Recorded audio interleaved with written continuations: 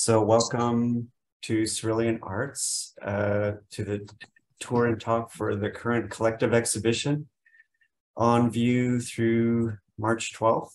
And it features the work of Leslie Fenton, Caroline Furr, Fran Gallun, Susan Leshnoff, and Susan Sullivan. So hope you can see the show. Everything's also available on our website. And you can see all the work there as well. So I'm gonna spotlight Tina's video. So we're going to march through each person's exhibition, and each artist will speak about themselves and their work. That's good. And the first artist we come to is Caroline Furr. Hi, Caroline. Yes. It's very dim over there, isn't it? We're getting closer. Getting closer. The one on the left is a midnight shot. So there we have it. You might think it's a rock outcropping, but if you look closely and read the label, it says alligator and odalisque. And you see the alligator. All of my pieces have things in them. This is Resting Cloud. I use a lot of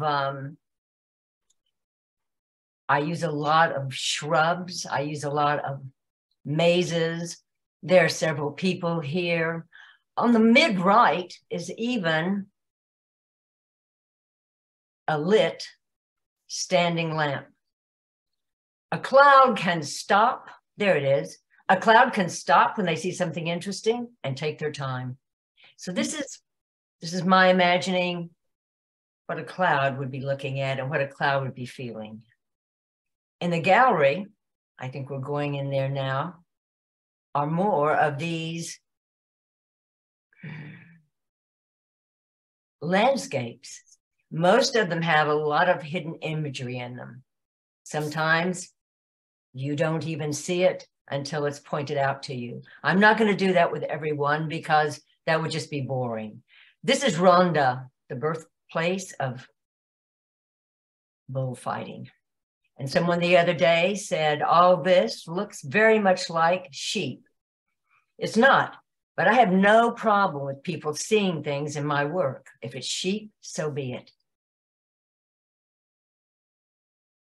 These pieces are all 12 by 16, relatively small for me. Here's something that you don't see anything. And then, Tina, go in on that little bug. So there's this kind of thing that's a praying mantis. I've been painting for decades, and I've always painted in oil, but when I started doing some surface design several years back, I had to learn how to paint in casein and gouache, which I found out that I liked a lot better than oils, and in many ways, it's less toxic. Here's Park La Brea. That's a place in Los Angeles. The one in the middle is another piece called Tree Passes By. And you know that this is a tree passing by because it's wearing a shoe. And on the interior, there's a horse's head, a couple of, I think you can see, once you get into it, there's a lot of pen and ink and porpoises and just general things. I think we're coming up on a bird. So my idea basically is something of fantasy, and you want to live with art, and you also want to be surprised by it every once in a while. So while I'm spilling my guts and telling you where all my hidden imagery is, there's still things to see. There are a lot of aerial things this time. Here are these letters again. You can really get in there, can't you, Tina? Jeez. Oh, a dog and a dog shadow. Well, I think you get the drift. These are just things you get involved with when you're painting, and you just let your mind go. And then at a certain point, when enough paint gets on there, the paint starts speaking back to you. I think any painter knows exactly what I'm talking about. It's not crazy at all. So Caroline, when you say mixed media, what is it? Well, I have latex paint. I have ink. Sometimes I use, actually, this is a secret, I'll just blurt it out. Sometimes I use fingernail polish. It's a lacquer, you can just hit certain things and it pops. So I use what's at hand. So these are not completely water-based. But I've been doing this back and forth thing enough where they don't crack or fall apart. This is a woman here. She's on a pedestal. She's the lady of the house, but the house is on fire, so she's out of there. Sometimes I will make comments about relationships or politics or all kinds of things. This is very simple, really, very simple. It pretty much says it like it is. Here is something called The Way Home. This person is trying to get home, and it's not going to be easy. It's not going to be easy at all. Oftentimes, I'll put small things. Here, I think we're coming up on a goat. Yes, right there. The goat made it, but this man, if you want to call him that, may not. I will stay with this work for a while because I will stay with this small format. This is called shoals. I love the word shoals. Really, it's just a sandbar. But if you come up here in the far left, you do see some things. There's a dinosaur, a very small dinosaur, far away. These paintings should be not scary. I hope no one is frightened. They should be the kind of thing that you can live with for a long time. And then all of a sudden, see something you never saw before. That's kind of my aim with these smaller paintings. Caroline, your style seems to have a strong drawing aspect to it, like a Yes, line. yes. You talk about that? Yeah, I always, I'm the kind of person that starts out with a lot of drawings and a lot of plans, and I have never once been able to actually execute those things where they look like the drawing. But it does, I want to keep the drawing. So you'll see a lot of drawing, and I never like to get rid of everything. I want every little mark to show. Of course, that's not always possible, but you see kind of where I'm going with this. And this is drawing over paint too. This is the Vatican garden. I painted this garden probably 7 or 8 times. And here you see in the Vatican garden, there are lots of dead bodies and hidden bodies. You know it. It's where these kind of things happen.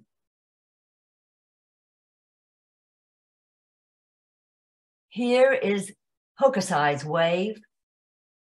Hokusai's famous wave, and this is called Rogue Wave in Hampton Court.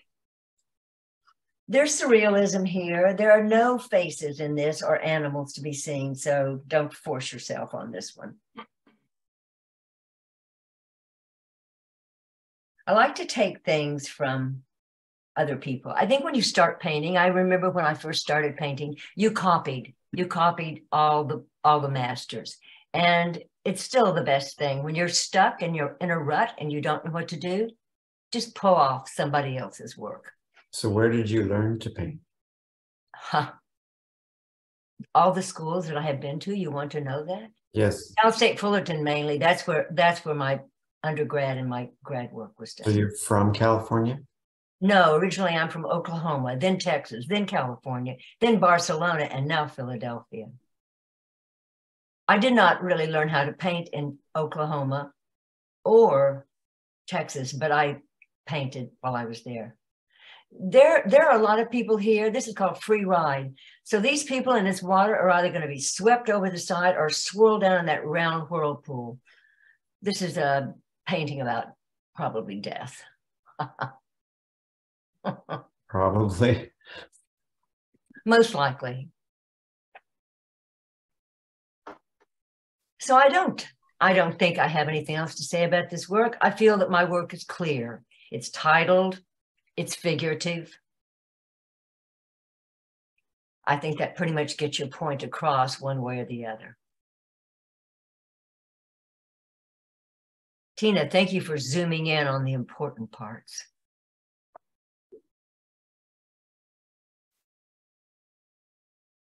And thank you for listening to me. Thank you, Caroline.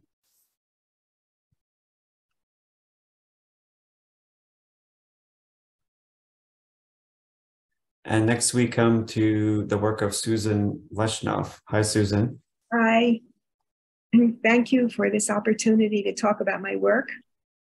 Anybody who's been to the exhibit or is thinking about it will easily realize that my main focus is landscape, especially skies, and well, a lot about trees as well. My earliest memories are of enjoying the outside. But when I think about the outside, it always has to do with the light, the heat, the wind, the rustling of the trees, the fact that nothing stays still in nature. And that's what I love to capture. Here are some paintings of my fixation with the sky, which has gone back since I was a little girl. And I think I found the sky and clouds more interesting than anything else that was in the suburb where I grew up, except the park. And I try to capture a feeling of spirit in my nature studies and my paintings, because it's through nature that there is a passageway to the spiritual world. I'm basically a very spiritual person, and I try to make my landscapes transcend the actual details to a level where people will be moved to realize that this is part of a more than a universe that we can really grasp. And that through my painting, I try to provoke a sense of peace and that nature can provide when it transcends itself. In this particular painting of just a bouquet, instead of focusing on the individual flowers, there's a feeling here of just the animation of flowers. People ask me how I do it, and this is a mixed media product in which I'm using Winsor Newton watercolor markers. I'm using a calligraphic pen, and I'm using watercolors. The order, which some people are interested in, is usually linear first, and then I move into watercolor, and it's lots of layers. The painting on the left is called I See Rhythm in the Trees. And what I'm trying to capture there is exactly that when the wind blows, there is a force that, although it seems like chaos, has a certain type of rhythm, which is part of physical nature. And I love that. I've been ensconced with and preoccupied with trying to capture the rustling of leaves in trees. And I work pretty hard on that.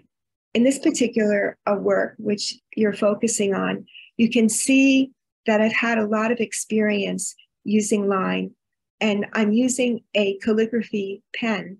And I have done a lot of calligraphy in both English and Hebrew.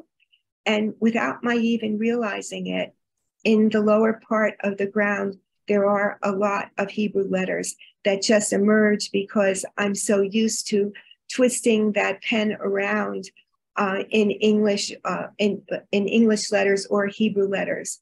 And there's a feeling, I have a great feeling for line.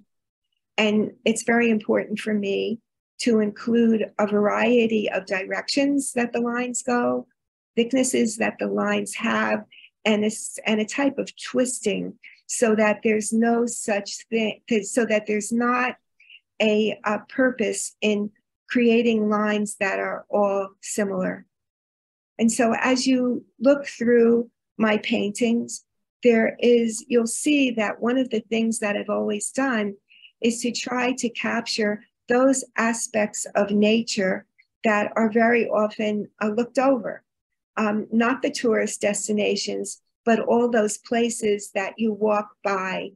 This one specifically has to do with the Brandywine River, the Brandywine Canal, but that is, this one is a little bit more focused. Some people ask, well, how do you start? And yes, I'm inspired by photographs. I can't help but take photographs wherever I am if I'm outside. And I'm lucky that there's such a thing as a digital camera or my phone, because it makes it so much easier. And I like to capture that sense of wild nature or untamed nature. This particular painting does focus upon that aspect. Other ways of painting have to do with the temperature of the paper. I go from wet to damp to dry, and I work in layers. These particular paintings are acrylics, but still the same kind of feeling there. The one on the left is just a field, a flat field, and it can be anywhere, and a sky with some clouds in it, but there's something about it that almost looks tangible. There's something about it which makes you want to go and explore the field, and through your exploration to somehow connect with a spiritual world. That's very important to me, connecting with the spiritual world, and my paintings providing a sense of peace, a sense of energy that is a part of the natural experience. In this particular painting, which you're looking at, again, it has a feeling of great distance, but there's also a feeling there that it's alive, that there's wind, that there's movement of the trees, and yet there's still a stillness there that allows you to in a sense, vicariously stand there and to experience a sense of wilderness that will make you feel part of the greater universe and to the mystical world itself. I'm just waiting to see what else you're going to show. Oh, this one, the painting over to the left is kind of important because it has to do with the configuration of a grove of trees. And here is another aspect of how I paint. I can start out with a photograph, but then it goes off because it becomes a canvas. It has particular dimensions. It's flat. Nature is not flat. And it's constructed with a sense of design, a sense of composition, and a sense of balance. And this particular painting has a little bit more of that need to do a careful construction that has a type of harmony and balance that makes it a painting that references the beauty of this natural world. And these are some of my larger paintings. And I actually call this one Breathe. And there's another one, I think Tina backs up, you can see both of them. They're 36 inches square. And although you can't see the colors that well, unlike some of my other paintings, the sky is multi-layered. In this particular one, there's a beautiful type of violet that seems to float in, as well as other colors. But what I'm trying to capture here is that feeling of great space and a sense of light, which allows you to breathe freely and to feel good about being part of this natural world. I also, because there's so much emphasis upon the digital experience, emphasize in many of my paintings my natural brushstrokes and the natural application of paint, so that unlike anything which has a digital that is based upon a digital image, is not part of what I am painting. this is called a multicolored sky. And thanks, shall I say, thanks in a very crude way to all the pollution that we have in this world, the sky has become so colorful. And unfortunately, that's part of our world, but there are places in this world where you still see these beautiful sunsets that have nothing to do with pollution. So this one just called Capri, and it's an aerial view of a beautiful coastline. So Susan, you paint in both acrylic and watercolor. Yes, I How do. do you decide when to switch back and forth? I can't do both at the same time. And I either choose watercolor for a while or acrylic paint. I do have an issue. It can take me a very long time until I find that a painting is resolved. In other words, that I've created something which I can live with, that is well composed. And until I get to that point, it can be extremely painful. And it can take quite a while until I actually can breathe freely and say that the painting is working. Here's another one of, it's called Aqua Sky. And again, you know, some of my fixation with looking at the clouds and thinking about religion.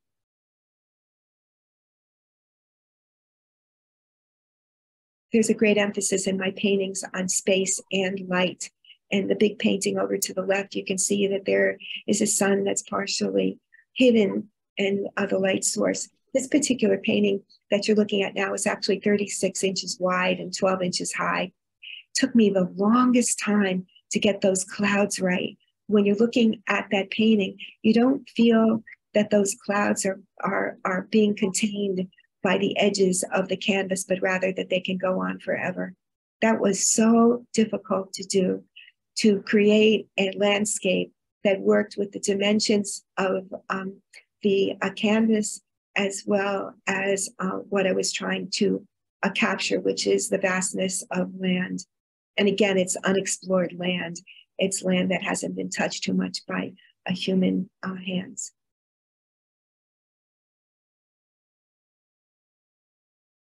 And then with these watercolors that you see, this trio of watercolors are a few of the many that I have that are a combination of, again, the Winsor Newton watercolor markers, watercolor paints, and the calligraphic pen, which I have been talking about.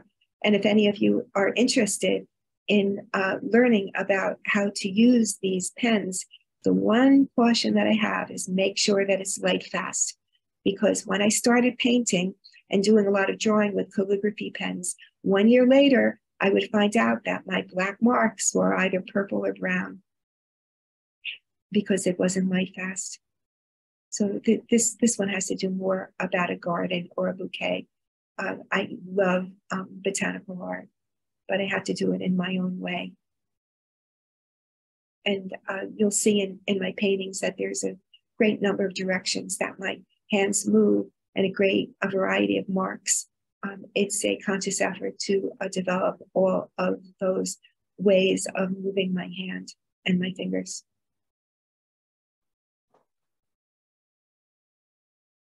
So in this particular painting, you can see that there are areas that were wet or damp, and I've applied the paint to it, and other areas where it is dry. And very often I will do, in this particular one, I won't say very often, in this particular painting, I have done the watercolor and then I've added lines to it, but there are lines behind it, and it's created in various layers. And this is I think this is the last painting that you would be seeing. And it is an aerial view of a great, big, wide open space with a cloud that looks stormy, and a great sense of distance and perspective, and carefully rendered colors that are varied and that help to create the sense of space. So I'm working on creating space through the use of color and how they are activated spatially themselves, because some colors project more than other colors. I'm working with aerial space which is space of atmosphere, and there's also perspective space. And of course, there's also space that is created by a changing scale. So that's my show. And I think I told you quite a bit about it. Hope that you enjoyed what I had to say. Thank you, Susan.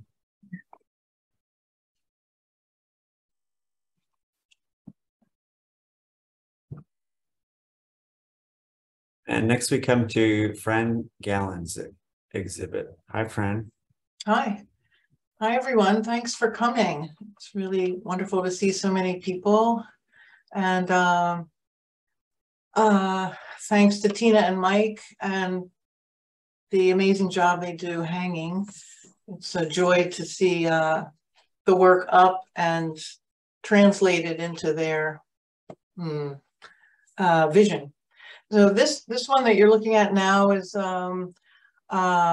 mixed media that from a real vase of flowers, which, and I'll say more about this too, is something that I haven't really done in many decades to work from life.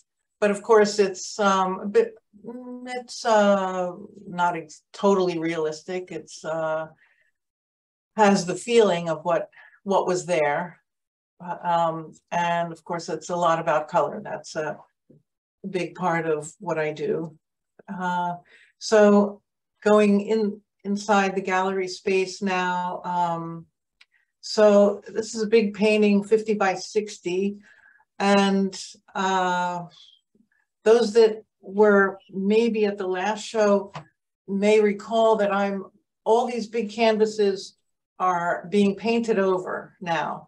And I'm using mixed media and collage on top of the paint. So that's fun to see it like that. Those flowers were cut from another watercolor and inserted and glued onto that vase. And there's also a little piece of newspaper that has flowers on it, roses that got in there too. And this is collage, as you can see from close up. The shapes, this is kind of these are my characters, these shapes, these vases, and these are all made up. I'm not looking at a still life. Years and years ago in the 80s, I did, and that's what's underneath a lot of these is the old paintings. I'm not painting over everything because some of them can still exist, but a lot of them have really experienced the big upgrade. So, right, that one is called Still Life with Planets, and that refers to the big floating orbs in the background. Now here we have an original old one from, believe it or not, 1987. And it was in the lineup to get painted over. It's small, and I just became very fond of it, and I didn't want to paint over it. So it lives on, and this, I used it as material, as an idea for two other collages you'll see on the other wall. So remember, little bottle there on the table with some simple things on either side, and a darker band going across the top. So the last years, I have gotten back to still life and interiors, which initially was scary because I had done still life exclusively and lovingly until it wasn't loving anymore in the 80s. And I switched to mixed media and work on paper. But getting back to it has been a lot of fun because I'm riffing on it. I feel like I'm playing with still life, and well, I am. I mean, that's exactly what I'm doing. So this is called Quiet Evening at Home, and it's a little interior with the pictures of the family on the wall and the old TV, and a lot of it is collage. Some of it is paint. Well, a lot of it is paint. and some objects in the room. And someone pointed out to me that the TV is not plugged in, which makes me laugh, but maybe that works too. This jolly little fellow, it's very small. It's like 3x5, really small, or 5x7. Watercolor mixed media, using a lot of India ink in the pen with the metal nib that I really enjoy. This one also take off on the characters, all the flowers. The last couple years, I've reconnected with cone flowers. I used to paint them a lot in Jimmy Luter's class in the summer from his garden. Yeah, so I painted, well, I went to PCA and studied photography, but always painted, and then it just kind of got more and more. It's painting, and mixed media. Mixed media really saved my life, but and now I use a lot of paint. This one's called Meditation, or COVID Meditation. That's what it's called, COVID Meditation, and it's from 2020. And the bands, the strata, so to speak, there's been a big motif in my work for a long time. And before the shapes, the vessels, and the characters, as I call them, re-entered my work, it was all this imaginary landscape with a lot of layers that this harkens back to, that one. Yeah, so there's another big painting that's called At Home with Friends, and you may see the little friends. Tina comes in closer. There's the kitty cat that appeared. Since scraping off some of the color on the bottom there at one point, and I stepped back to take a look, and I said, oh my gosh, there's a cat. And there's the dog. The dog I helped along a little bit more than the cat, but the cat was like fully formed. And these made up vases and collage pieces, again, these are cut from another drawing that I did that I love to cut up old work. A lot of all of this is old work, including the rug in this room. That some of you might recognize from there's the rug, from many years of doing these narrow bands. And all of that is cut up old work. And then that was cut up. That was on a bigger piece, say something like this. Each of those are slightly different, and they got cut up and combined into the rug with its painted fringe. So all the shapes are wacky, and yeah, sorry. I was going to just ask about your color and like using almost fields of color. Like what, can you speak about that a little bit? Especially the vibrancy of your colors? It just seems to come naturally. It's really like, you can see my badge, my color wheel badge. That's kind of where I want to be. It's that's old work. Yeah, I'll say a little bit more about that. But this is one. There's collage on top of paint, and this is one that is referencing the little bottle that's on the other wall. You can see that basic composition. That chair on the left, half a chair that you see, and there's the center kind of growing thing. It's a very vigorous plant there. Yeah, color. I don't know what to say about it. It just seems to be how I work, and it's a dominant element of your. Yeah. Yeah. This, oh, you see newspaper. This is all newspaper, which I started using about a year or two ago, and that's been a lot of fun. I like funny things, and I just like the texture of it. Everything is, all the glue I use is Elmer's glue. Everything is very low tech, very technique, what can I call it? A basic, like stuff that that you find. This one really references the little bottle with the chair on the right and the other chair back on the left, and the bottle with the branches coming out. That was so much fun to do. And I do love cutting shapes using the scissors, like, if I may, it's like Matisse said, drawing with scissors. And you teach collage too, yes? Yes, I do. I teach collage and mixed media, and I do stress the mixed media part to the students because it's such a powerful addition and part of how you can bring materials in and colors in. Right. So this one is called Preparation for a Giant Still Life. Oh my gosh.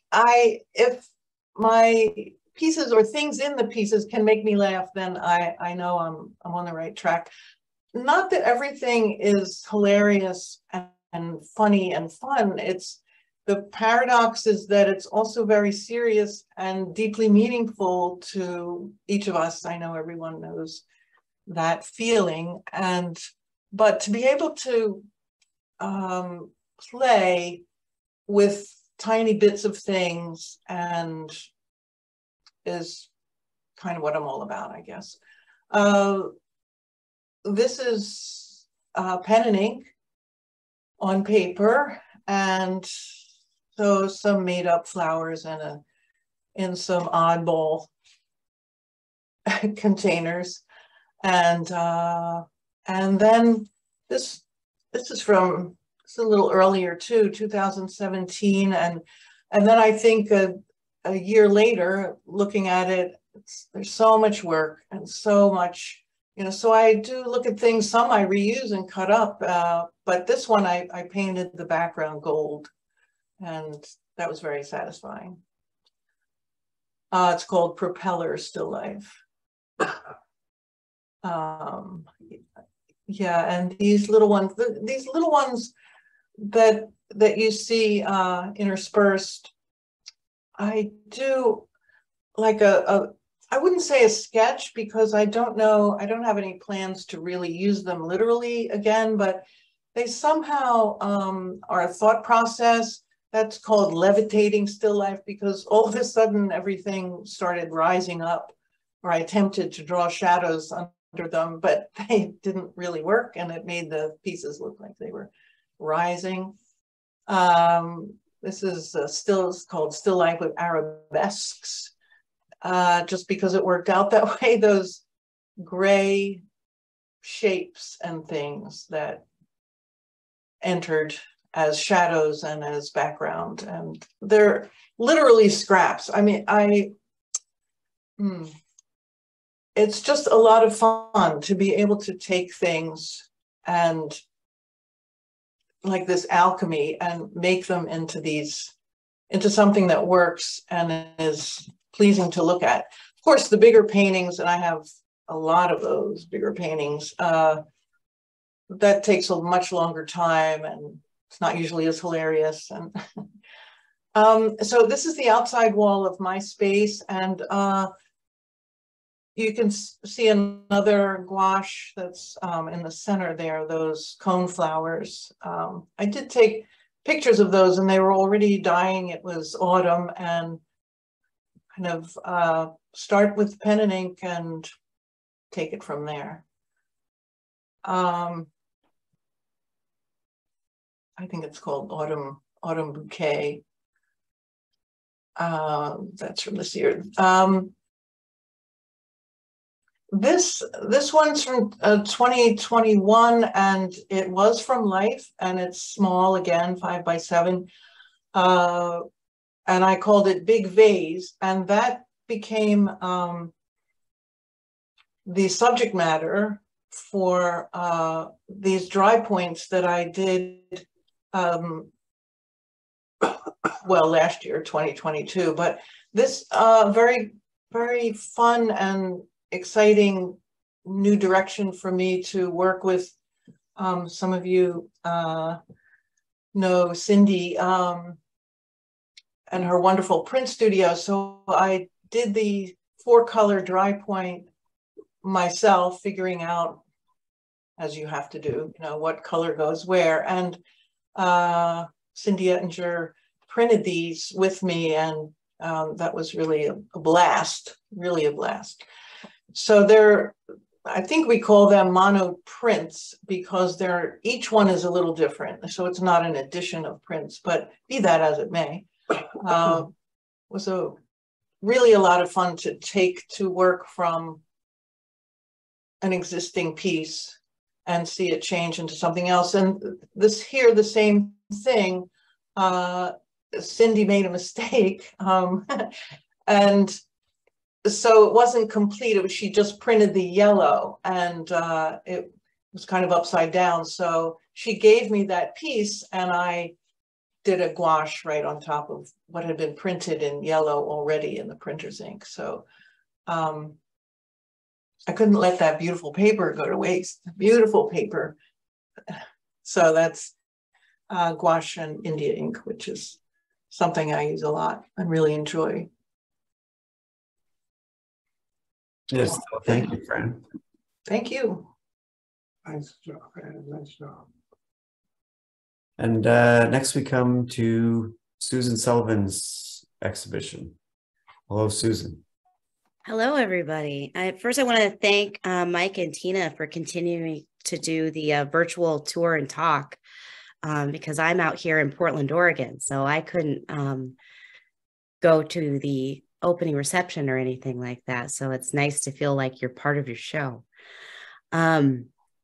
So I lived in Philadelphia for about 5 years. I moved there to go to grad school. I went to PAFA. And then I just moved back here about a little over a year ago. And so my work, as you know, when your life changes, your work changes. And so like, for a while, I was really focusing on pools, but some other things have happened. So this one right here, these were, I mean, obviously they're a pair of shoes, but these were something that like, I still had stuff here before I moved to Philly. And so there were things that I got to like revisit again, like old friends, like old shoes that I hadn't seen in like 5 years. So I went out with them and dancing, and they just burst, right? They fell apart on the dance floor. Like as I was dancing, I still have them. They're just a mess.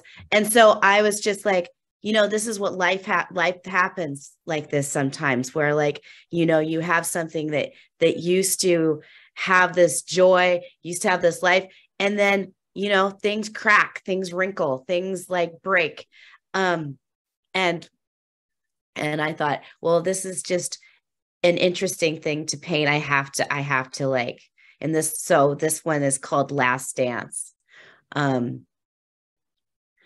So once I moved back here, I started noticing all these like things that people leave, you know, on the street or strange things that are discarded. So my work used to really focus on pool imagery. And then once I kind of like had this sort of like change in my life, I started really kind of resonated with this discarded, these things that you're just kind of finding around. And so like this one right here is called Little Queen. I actually really did see a wig on a fire hydrant walking down the street. And I just thought, well, you know, it's kind of a happy little thing, right? You know, you see extensions in Philadelphia all the time, like on the street, like you just like hairs falling out of people's heads, like, you know, that they clip in. But this one was really like, wow, this, like, I don't know where this wig came from, but this little fire hydrant got a little like a party. So like I just figured this party girl's out on the street. The VCR tape thing, like who's going to who puts this out? Who wants this VCR holder anymore? Nobody has VHS tapes anymore. So, well, one thing I did notice that my work started becoming a little kind of pulling back from some of the bright colors that I've been using before. And like those little paintings are more gray, which Portland, like I said, hey, today it's sunny, but usually Portland's very, very gray, but also very, very lush. So this is very much a typical Portland street. Everything's overgrown. There's just, you can't help the weeds. You can't stop them. It rains so much. But then again, this is another like discarded kind of object, like this like easy chair, like, you know. And for me, when I see this soft furniture out here, it just makes me a little crazy because I'm like, it rains so much. It's so soggy. It's not going to survive out there. It's just going to be this sloppy, wet mess, absorbing things like a sponge. And who's going to want it? Yeah, you know, I mean, I understand if you're like, oh, I have this old chair, maybe someone will pick it up. But it usually they're just dirty and wet and gross. So like, but this one, when I actually saw this chair walking by across the street from one of my old apartments, I really loved the goldenness of the grass and the goldenness of the chair. And I just thought, this is almost like something that just kind of like, you know, sort of popped out. It's not just this discarded thing. It's something that kind of like it kind of works with this landscape a bit. And it's interesting listening to you, other artists talk about like Mark's really important to me, and sketchiness. And I really struggled with that one because there was this one point, and we all get this when we're painting, that there was this middle part of the painting that I really liked, some of the just marks and the sketchiness, and I didn't want to touch it. But I even consulted some of my other artist friends, and I said, you know what? No, you've got to take it to the full extent. You've got to just let go, you know. And it's so hard to let go sometimes when you like it in that middle part, or you might like fall in love with a corner. And I teach as well. So like I try to express that to students. This is interesting. This was really like daisies kind of growing out of the street. Because, you know, after COVID, we have all these like things lined on the street where you'll have like the rest of the cafes out in the street. People are sitting outdoors. And this was just one of those things, is those daisies just highlighted by the street lights at night. And it's just such an interesting thing. And this one's called When Push Comes to Shove. A lot of these paintings that I've done, it has a lot to do with kind of the emotive things that were going on in my life at the time. So they have kind of these interesting names. They've got more of a backstory that I don't really want to go into. It's too personal. This one is called Eavesdropping, which I personally love to do. I love sitting alone at a cafe and listening to what people have to talk about. Originally, I was going to talk about like, why are you talking about zombie movies on a warm, sunny day? But because that's what was happening around me. But anyway, I really kind of loved kind of the beauty of what was happening with like the rumpled top of this roof. Again, one of those kind of outdoor sitting areas on the street.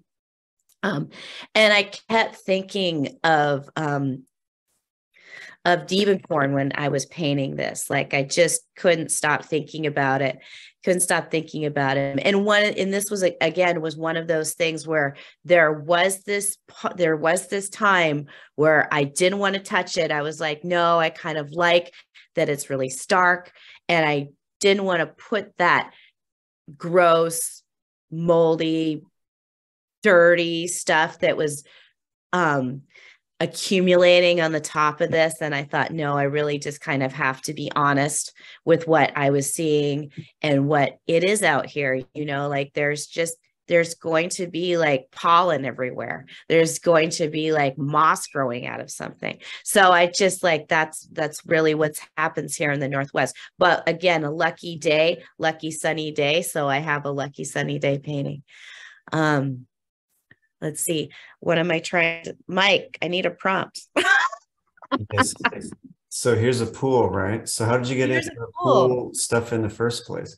Yeah, back to the pool. So this is a pool that I observed during COVID. You know, because I was painting a lot of pools, but this one is like, you know, sad, empty pool. And this one, and I paint a lot of things that have to do with memory, but then I'll also use like photo reference, or I might actually, like with those shoes, I painted directly from looking right at those cracked shoes. So this is really a combination of a pool, the Kelly pool, but it has a lot to do with this pool that I grew up going to. That was like 4 blocks away from my grandmother's house. So like, even though I was kind of in observation of a photo I took of this pool, in the back of my mind, I kept thinking of this Pier Park pool. Like the whole time I kept thinking, this is like the pool that I grew up swimming in as a kid, and how sad it is to see it empty. And, everyone has to stay inside, and what are the kids going to do this summer? So like I have an interesting relationship with swimming, with pools. I love them. I love swimming. I'm deathly afraid of drowning. I usually stay in the shallow end. But I still love to go to pools and go to swimming. This was another one, and it really works with kind of like the funny discarded. This is a Philly pool. I was just walking down the street and saw this thing. I think it's called Squish or Scrunch or something like that. I can't remember. Scrunch. But again, it was just like, this pool's like, it's fully formed. Like, I don't know if like kids were jumping on the back bottom of it or something like that, but it was kind of like crumpled. And for me, it's nice to have like kind of a Philly kind of house in here, because like the landscape in Philadelphia is so much different than the landscape here in Portland, as far as like what houses look like, what apartments look like, things like that. So it's really nice to like have that.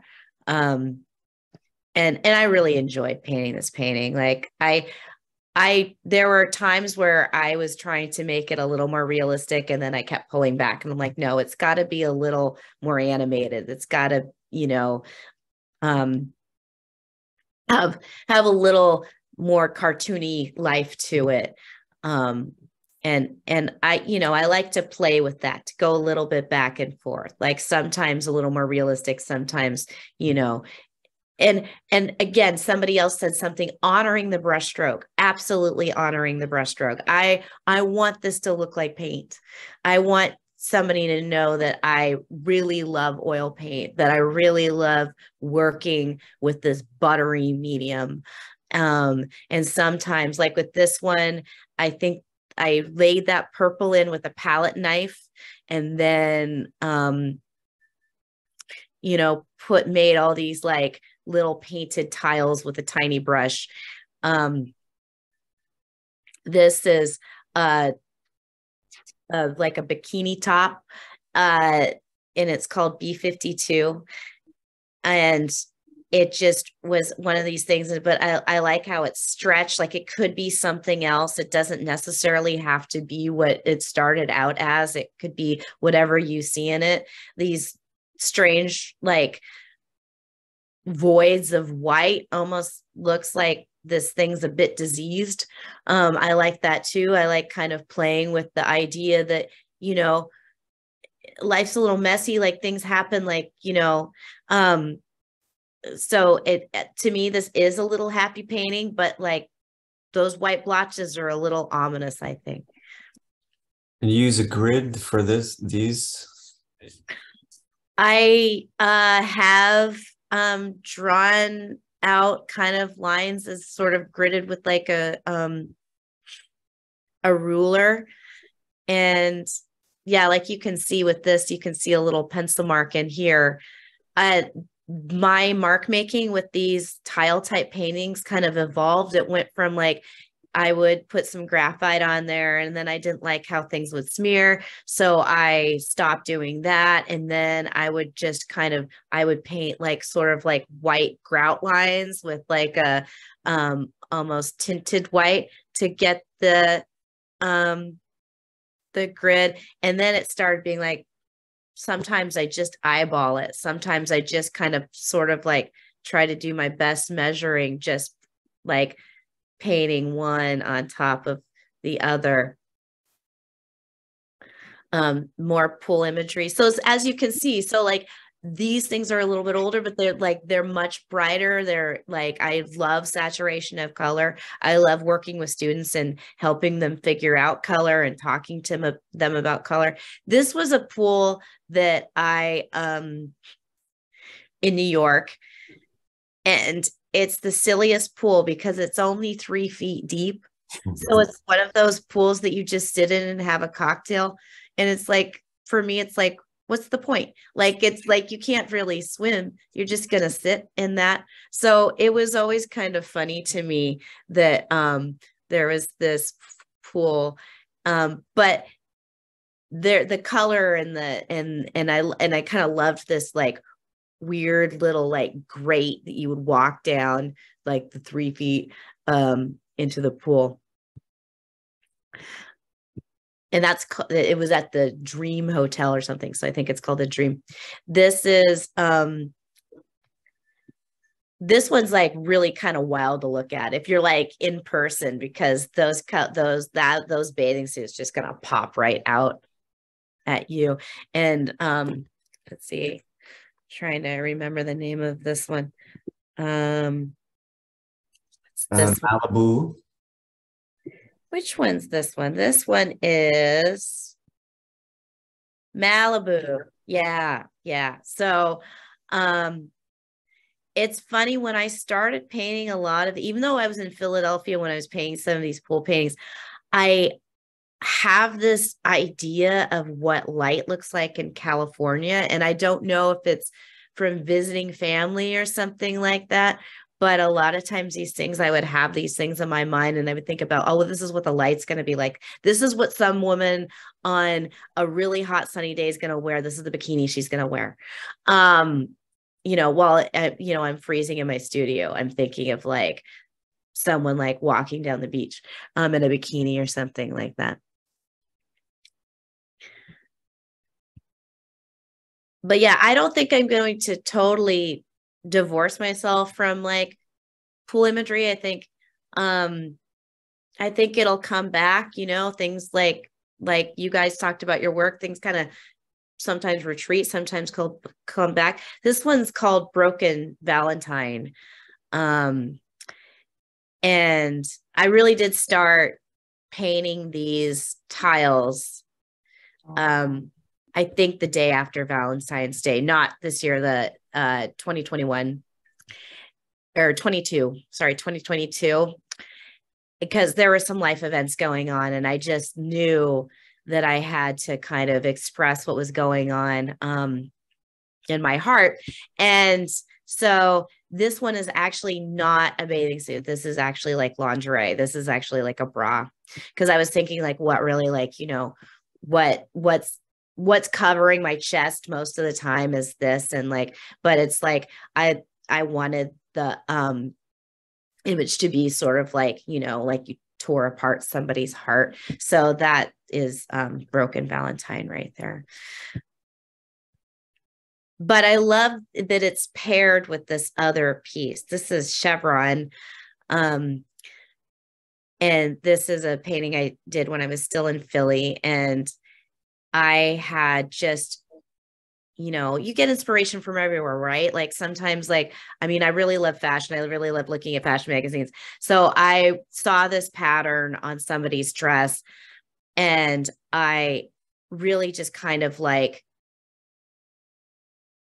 it was really the pattern of the colors that I saw. And I thought, okay, well, I need to use these colors. So as you can see, so I have grout lines in this one. This is more like grout lines, while the Broken Valentine, the lines are a little more free form. They're not like completely symmetrical. There's some kind of some space in here and like the rib cage area. But this one, I really was like, oh, I really want to see what I can do with this patterning, because I'd been looking at a lot of like patterns in tile.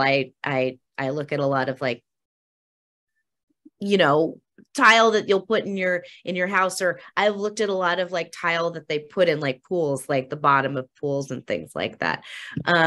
So I was really interested in how you work with a pattern, and I was really loved these colors that I had seen. And then I had this like, I really, when I look at that chevron one, I realized that most of my, I guess they're sort of stand-ins, most of my bathing suits, they're almost all female, because that's what people kept giving me was female type bathing suits. But I really wanted something that was almost more of what a man might wear, you know, like more, you know, like in Europe or something on the beach. So that was in my head. This was a man's bathing suit, not a woman's bathing suit. Thank you, Susan. Yeah, thank you. And next we have Leslie Fenton. Hello, Leslie. Hello, Michael. Thank you for this opportunity. Thank you for hanging the show with Gina so beautifully. I appreciate that, as always. Okay, so the work in this show continues and extends an exploration I've had for some years now, working with paper. I use paper and a very limited palette of ultramarine, burnt umber, raw umber, titanium white, to sort of find ways to mimic the motifs, patterns that I find in the natural world, specifically in this case around water, rocks, and typically in more overcast, suppressed light.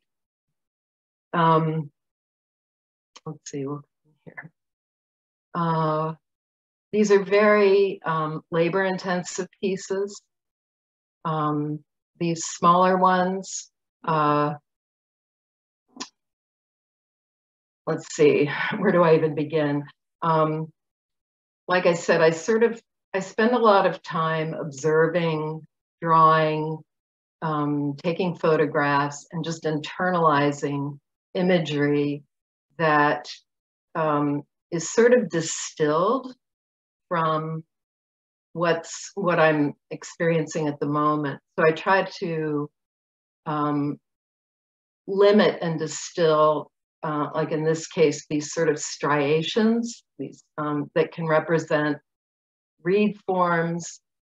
Those same forms can also, or those same markings, I should say, can also represent things like stratified rock, for example. I like working with the limited palette and limited materials, because I think that through limitation, I can find a way to a virtually infinite exploration and expression of a wide range of experiences. This piece we're looking at right now, which I called Night Bathing, it's sort of a poetic compression of crustacean forms, broken. You can see in this one, and it's more prominent in other pieces, these sort of concentric circles, which I came to use to represent, I mean, it can be, you know, shell-like forms, but also we'll see in some of the other pieces, these concentric circles can represent tree cross-sections, as well as star tracks. If you see time-lapse photography, you'll see that, you know, time-lapse photography of star tracks in the sky. They are sort of circular because of the rotation of the Earth. I find it very compelling and very interesting as an artistic endeavor to find ways to use particular motifs, like I said, to sort of represent different things in different contexts. Like here, this piece was sort of a way of going from the schematic to the almost somewhat more realistic, like fully embodied life, sort of forms coming from the darkness. There are a couple pieces in this show that are older. This one in the middle is an older piece, but I felt that they kind of informed and almost were prototypes to some extent for the pieces that I'm working on now. So this one I called Last Seconds of a Shell. For me, it is evocative of time spent in Maine, the sort of hills, sort of human scale, low hills one sees, and an overcast sky, imagining a shell that is, you know, undergoing the process of sort of disintegrating. Leslie, how do you put your pieces together? I mean, do you use like rag paper? Do you make the paper? Do you paint it ahead of time and then cut it? Or I start with cotton linter. I start just with sheets of white porous paper, thick porous paper. I use them, I sort of excavate, I carve them. I infuse the white paper with pigment. I mix a color, I put it on a piece of plexiglass, and I infuse the paper with that color. That becomes, I sort of think of it as a matrix. I'm creating a matrix from which to create an image. So, and this is a perfect example actually of that process, because I was trying to hover in a realm of close values and have some light pop out from objects, entities, creatures that are emitting internal light.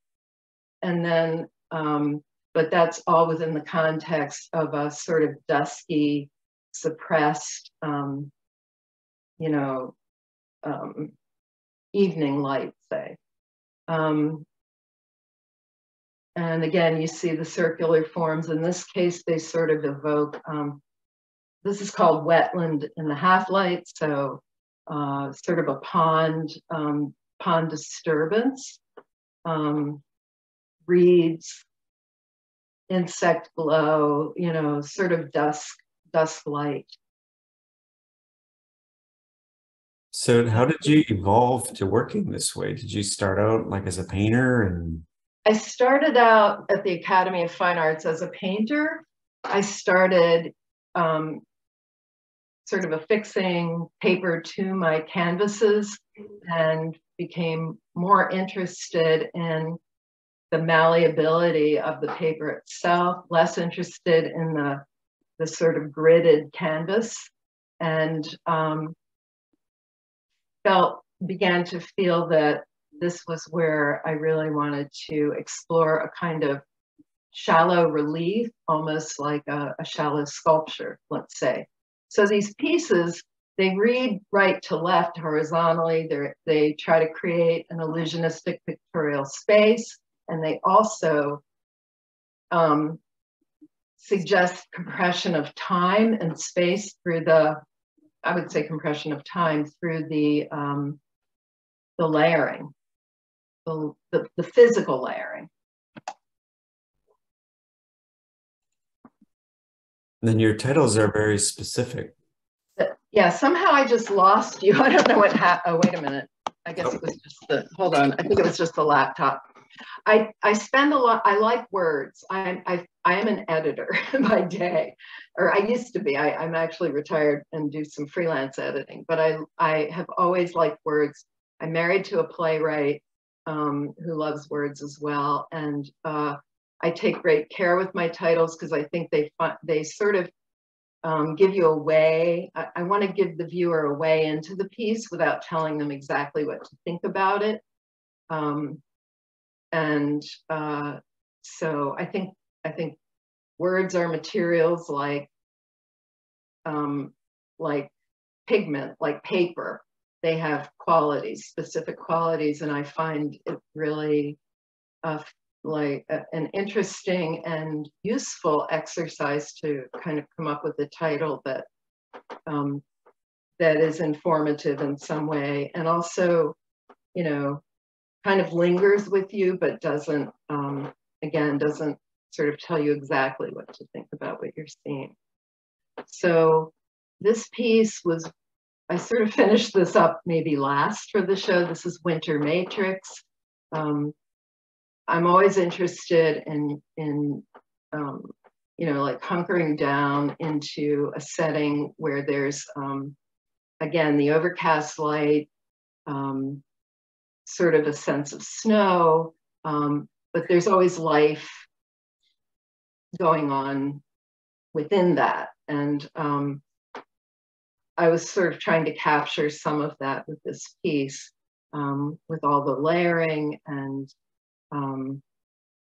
there are a lot of kind of, you know, crustacean forms. Here's an example of the concentric circles sort of occupying a different role than they were in the, you know, the tree cross sections.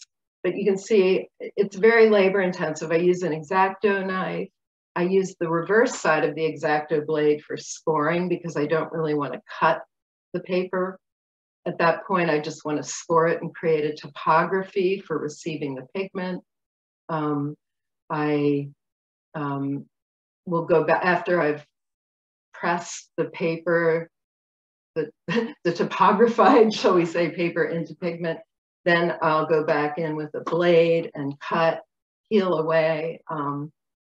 I like the idea of revealing a light beneath the surface of something. And I think that's sort of what goes on in winter. You know, there's stuff going on underneath all the time.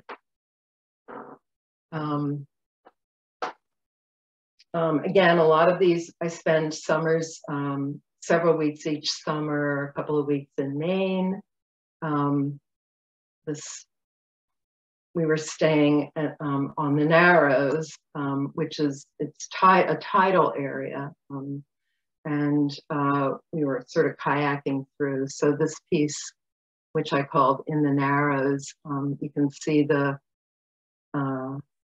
all the striations and scoring. But the other thing that does, the striations and scoring, it creates a sense of scale for the pieces. It gives them a level of detail that I can work back into, and again, more scale than, and it helps to sometimes create a more monumental feeling by using that.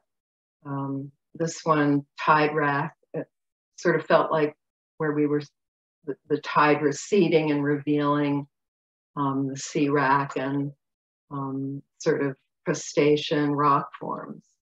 And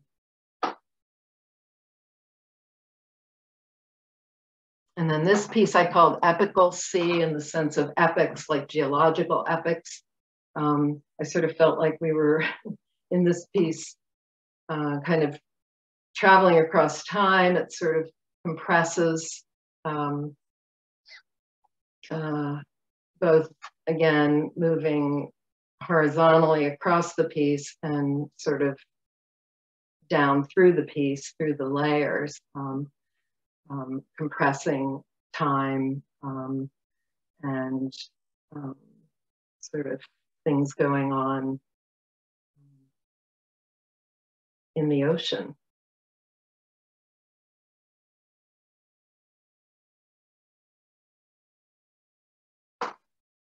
So again, there's sort of this sense of there's sort of an energy that sort of spins off into life forms, let's say.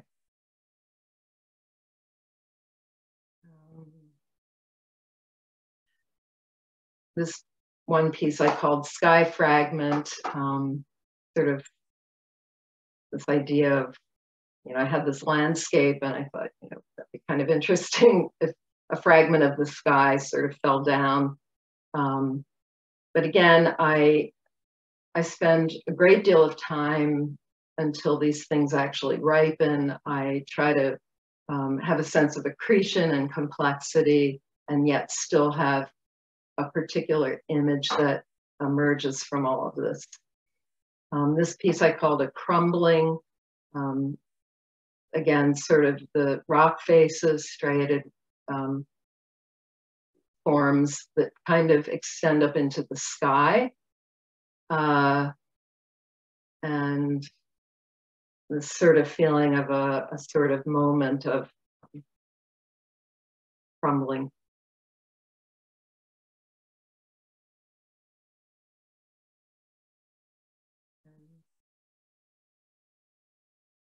That's about it. Mm-hmm. Thank you, Leslie. Are there any questions for Leslie or any of the artists?